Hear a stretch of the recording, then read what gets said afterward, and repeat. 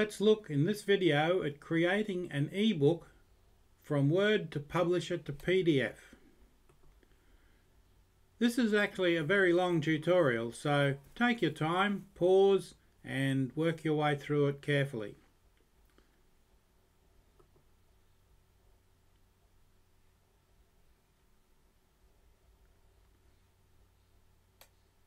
Important detail to read first: page size.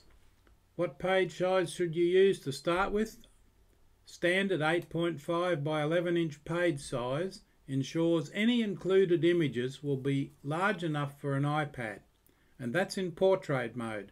Normally you won't design an ebook in landscape, so 8.5 by 11 inch in portrait, and you can see the millimeter sizes, or in other words a standard letter brackets US size page. And if you ask what page size should I make my document, it doesn't matter. You see, there's no fixed pagination in ebooks, and our resulting document will be a PDF going to ebook. The reader gets to customize their font size and spacing preferences. So a book that's 200 pages in print could be 300, 400, 500, even 1,000 pages on a Nook, Kindle, iBook, iPhone or other reader. EPUB files, that's the standard ebook format, are designed to make the text flow in this manner across multiple devices. Keep this in mind when designing your ebook PDF file. All that being said, if you're writing your book in Word, we recommend just leaving the page size set to standard, US letter or A4 usually. This standard page size ensures that any included images will be at least large enough for the iPad. If you format a document that mimics a common e-reader screen, some of your images, in fact most of them, will be too small for larger e-readers or tablet devices. And if you stick to the standard Word size, you'll still be able to use that document in other formats and print it out on computer paper. You'll be able to easily convert it to easily printable PDF and so on. Having said that, a PDF file in the correct format will load fine into Apple's book reader, Kindle reader if it's done on the Mac. The iOS version will not, and many others. That being said, don't expect images and graphics to format nicely. Some do, some don't. Fixed layout. You've probably read a lot about this if you're looking at ebooks. Most ebooks are not fixed layout, and that's a good thing. There's a whole school of thought on this. But if you're looking to develop an ebook that works, go with reflowable, which is the standard actually. You start out with your US letter size document, type it up, put it into Publisher, export it in suitable format to a PDF file, and it'll be good. Generally, people think that fixed layout's a good solution, but in practice, unless you're doing a really highly specified design, fixed layout is not what's required. Stylistic elements you can't force. These are things you can't control. So if you have your nice Word document and it's got any of these, forget them in an ebook. Drop caps? Nope. Hanging indents in ebooks? Nope. Running headers and running footers in ebooks?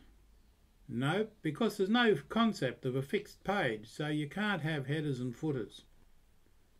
The book reflows based on the device.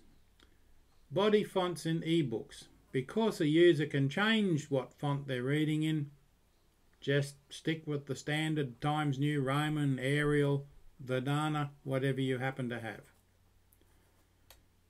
Mobi used to be preferable to Word files when sending them to a Kindle reader, but now Kindle has its own requirements, and I quote from Kindle, "For the best results, we recommend a Microsoft Word document or a KPF file created with Kindle Create. Kindle Create is the best and safest option for KDP. Be careful with that. Covers. In an ebook, your cover will be submitted as a separate file. It will also be inside your book. And you need a table of contents. And again, be very careful with this. Not all platforms will honour a clickable table of contents, and not all platforms, indeed, will honour table of contents. Except for Kindle Create, and here use a great deal of caution. Kindle on iOS will not create a suitable book nor a suitable table of contents. Indeed, if it's done correctly, it can even develop its own table of contents, which will of course trash any table of contents you're doing with yours. So there's nothing to stop you from creating the PDF file in one version for various platforms and another version to send to Kindle. And I'm more on this Kindle business later. Kindle Create particularly. On the Mac, will create a file suitable to go to Kindle readers, but not the iOS one. Affinity Publisher can create table of contents that are clickable and export them to the PDF file option that is correctly selected.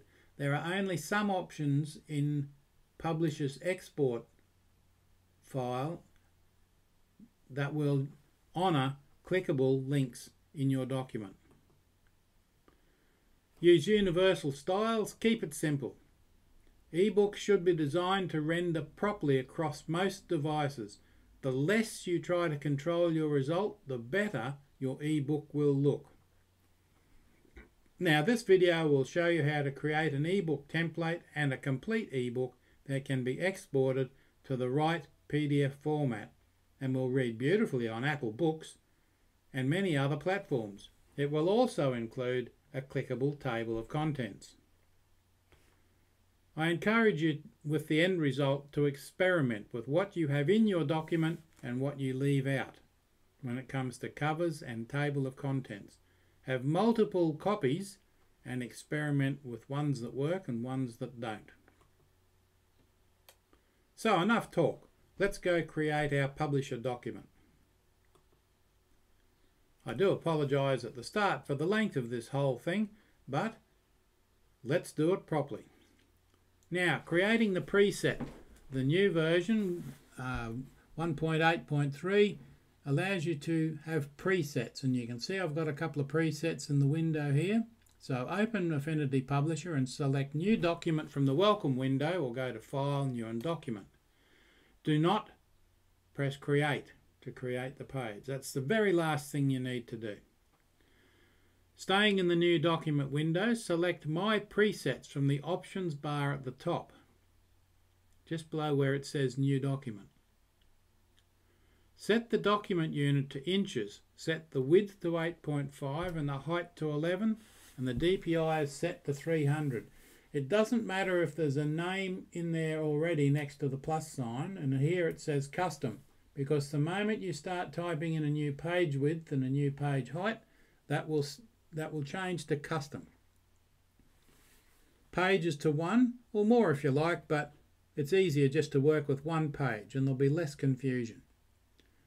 You can easily add more pages later, and also default master should be checked. Image placement is prefer embedded. This is an ebook that you're going to spread around, so it's only going to have, generally speaking, the cover. If you put other images in your document, don't expect them to turn up in the right place or the right size. Ebooks are not good with images. The name next to the little plus sign and the circle at the top will change to Custom from whatever it was when you start entering information in that first layout screen. Do not click on the plus sign yet though. And do not press Create yet to create the page. Now you can see I've got all the options expanded there. And still staying in this new document window, set the colour to RGB/8 format and the profile to that. This will be suitable for an ebook cover you will add later. Check the tabs to set the margins to 1 inch on all sides, or 1.25 at the bottom if you like, but sometimes it's better just to have it 1 inch all around. Set the bleed to 0 on all sides. You only need the bleed for printed books, and this is not for a printed book. It's a good idea to leave the preset and template creation until you complete all these steps, and then save the preset just before you press create.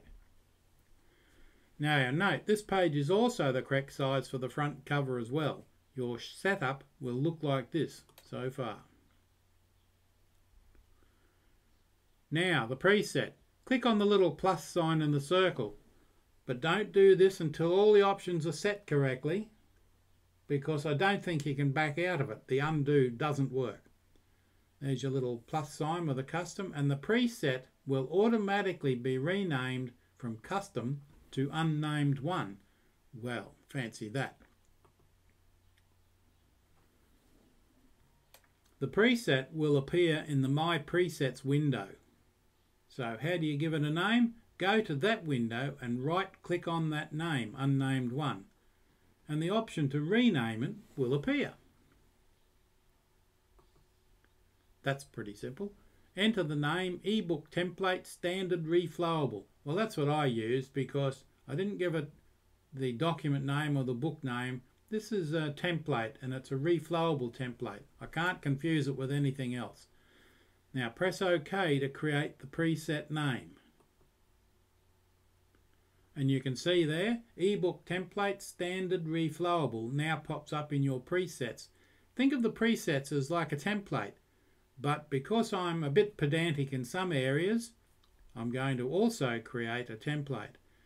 Your new preset will look like this. Check all the settings. If you make a mistake, just right-click on that preset and delete it. Correct the settings and recreate it the same way.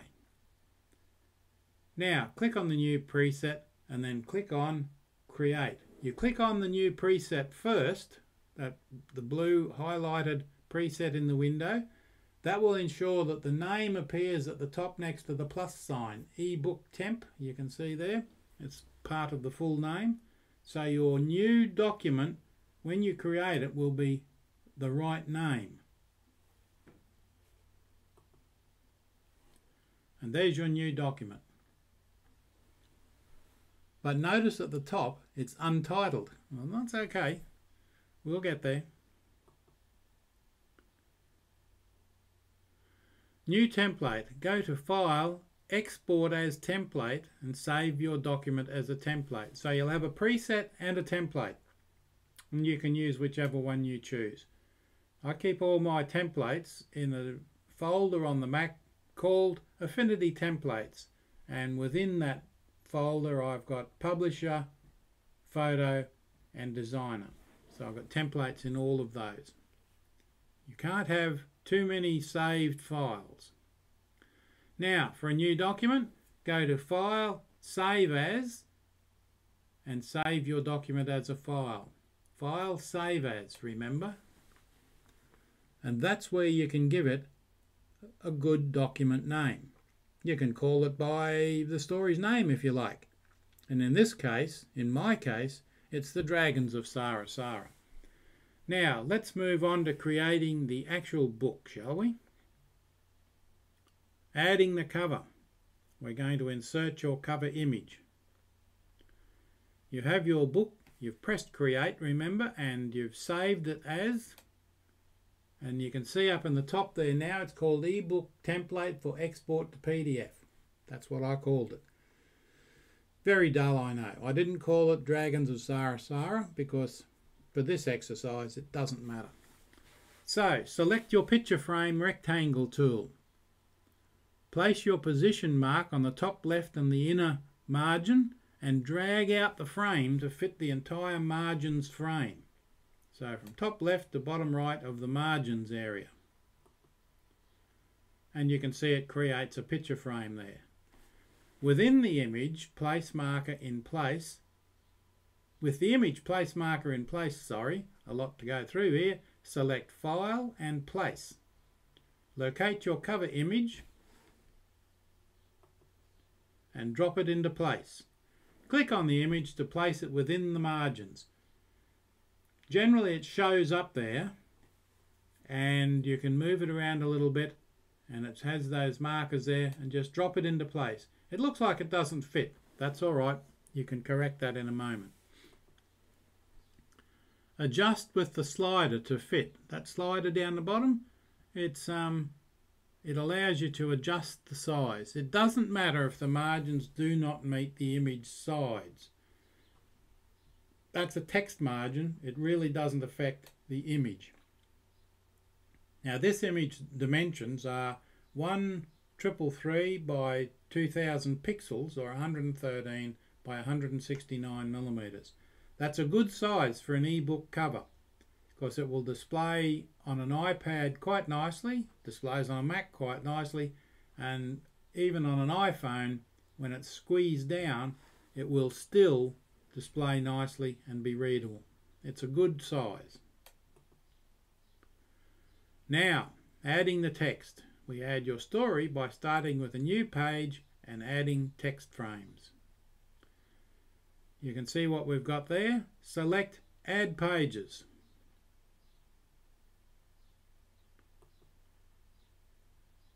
Just add one page, because we can automatically add as many pages as needed in a moment. And you can see when you've clicked on Add Page, number of pages 1, you want to insert it after the image, page 1. Master page is unticked, just leave it there and click OK.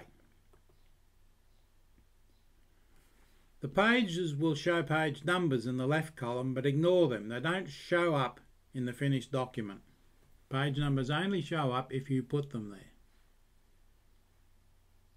And you can see we've got the image, and we've got what is essentially page 2, but the first page where your text will go. Now you need to add a text frame. So you select the text frame tool, drag it out and place a text frame on the new page. Generally they look like that with a ruler at the top. That immediately tells you it's a text frame. And assuming your document is longer than one page, we can auto-create any needed new pages. So if you think, oh, my book is 600 pages long, do I put 600 pages in? No, just put one, because when you add the text from your Word document, you can cause it to auto-create as many pages as you need. Just the right amount. Not too many, not too few. A bit like Goldilocks and the Three Bears. Just right. Now, the text frame on the new page is now ready for text from your Word document. Very important and difficult to spot this one. Note this little option. It means Shift plus click to auto flow text. I will explain. Now, if you aren't looking for this, you will miss it. You can see your text frame's got those little triangles just near the top on the left-hand side, just near the bottom on the right-hand side, or halfway down towards the bottom. Look on the bottom of your screen and you'll see three options. Click to flow text out to another frame. No, don't use that one. And hold that key down to copy the frame. No, don't use that one. Hold the Shift key down to auto flow. That will be the one you want. So let's go and have a look at how it works. A little bit more complex. Go slowly. Locate your Word or text document. Okay, your Word documents in My Documents, for example. Select File and Place from your Publisher menu. And when you click it, the text will appear on the first page. But wait, you can see on that page there, very, very small, I know, but it, I think it's my name and possibly some copyright information. I forget, it's very small. And you think, oh my God, that's all of my book in 3 words. No, it's not. Just wait. There's more. The text is input into the document, but of course there is more than one page of it, and red handles appear to warn you of this fact. Top left, red handles, bottom right, red triangle, and the red triangle with a squiggly thing next to it. Beware of that squiggly thing. Remember I spoke about this almost hidden option? It means Shift plus click to autoflow text. So, next slide please.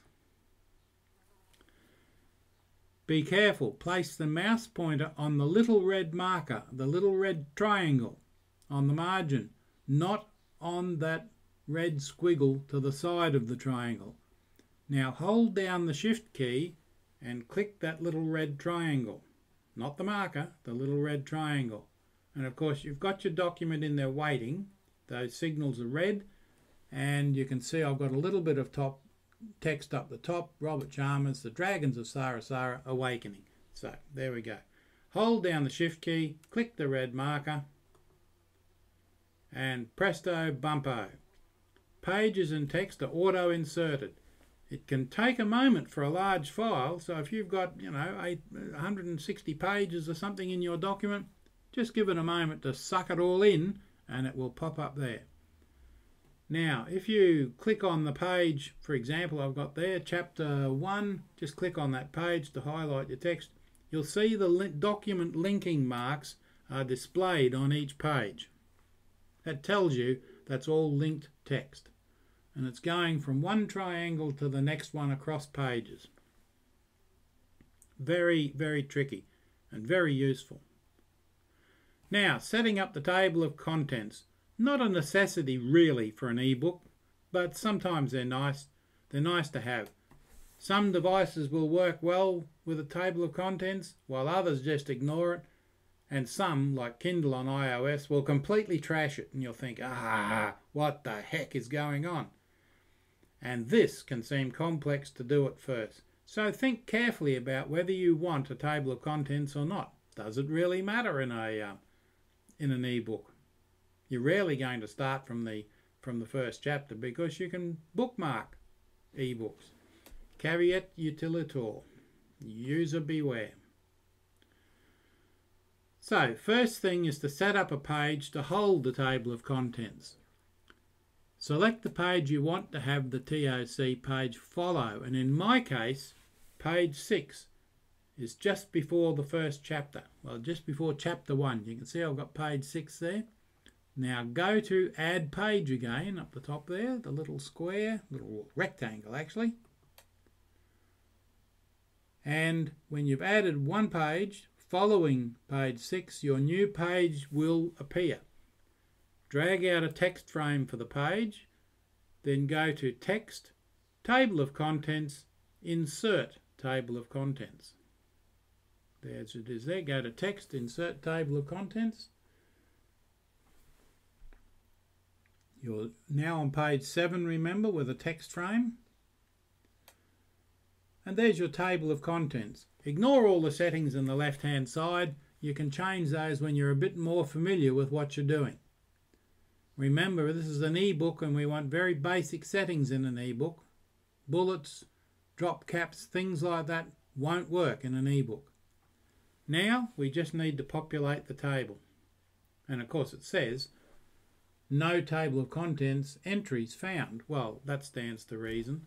But you can see in there there's heading 1 and heading 2. Both have ticks in them.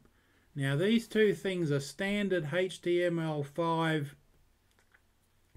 options. And remember that just about everything in an ebook is HTML5. So, reselect the Pages tab, and this will hide the Table of Contents tab. Your TOC will display no Table of Contents entries found because we haven't actually put any in yet. Double-click your first chapter page to select it. And you can see I have it there. Go to your first chapter heading, highlight your chapter heading, and in the Styles tab, change the style to Heading 1. And if you look down there somewhere, there it is about halfway down, Heading 1. I'll just tick on that, and that makes Chapter 1 look like a heading. And there it is. Heading 1, Chapter 1, and your chapter heading will now look like that.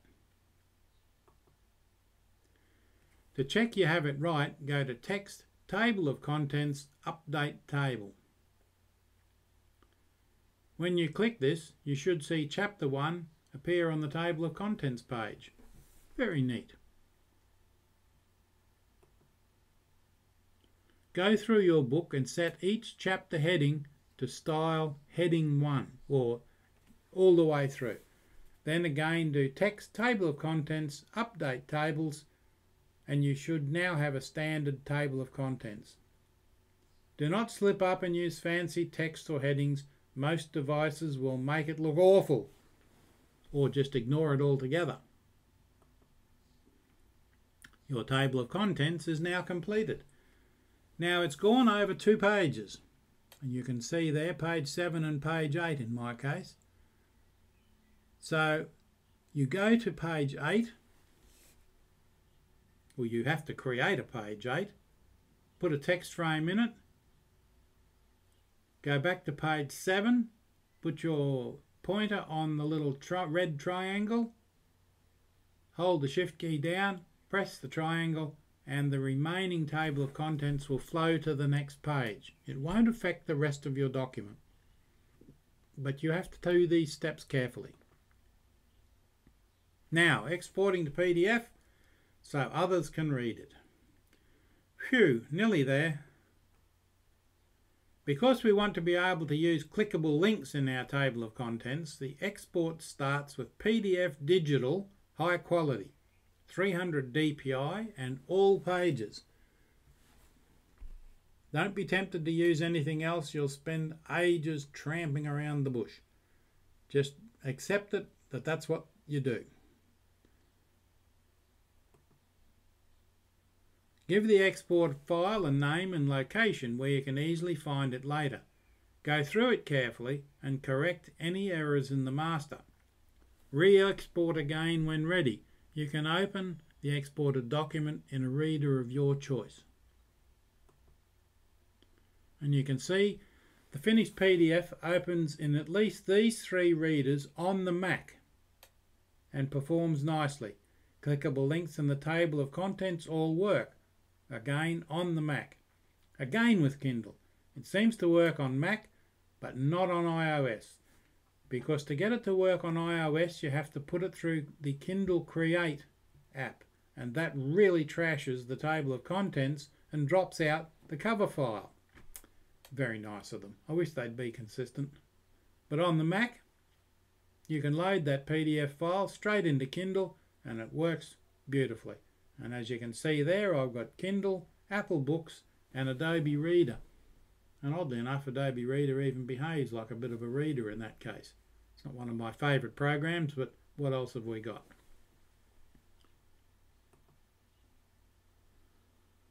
And that's it. We're just about at the end. Thank you very much for watching. Beautiful scene there. It looks like where I live, just down the road. 10 minutes walk from here with the dog. Don't forget to subscribe to my channel. I really appreciate it. Your subscription gives me the encouragement to keep going and to make long video tutorials like this one. Thanks for sticking with me.